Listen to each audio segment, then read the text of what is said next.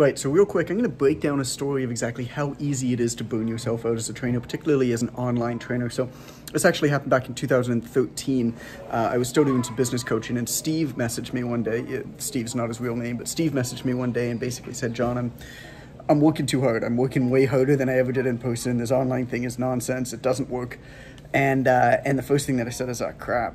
Like, that's not good, obviously. But then, so, okay, cool. Like, talk to me about what you're doing. And when he laid out his numbers and what he was offering, it was really, really interesting. It's taught me something that we bring over to all the Online Trainer Academy students. So, get this. So Steve was charging $199 a month. Seems perfectly reasonable, right? Charging $199 a month. Most people charge that.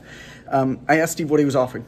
Okay, so he was offering an hour Skype call once a week, program design, nutrition design, and 24/7 email support. Again, kind of sounds reasonable, but let's do the math here.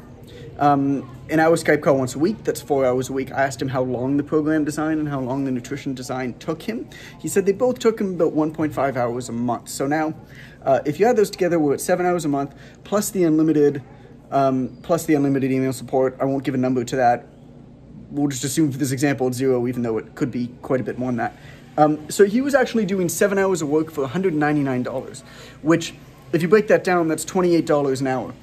Now, Steve charged $75 an hour for in-person training, which means, drum roll please, he was losing $47 an hour, or $329 a month per client.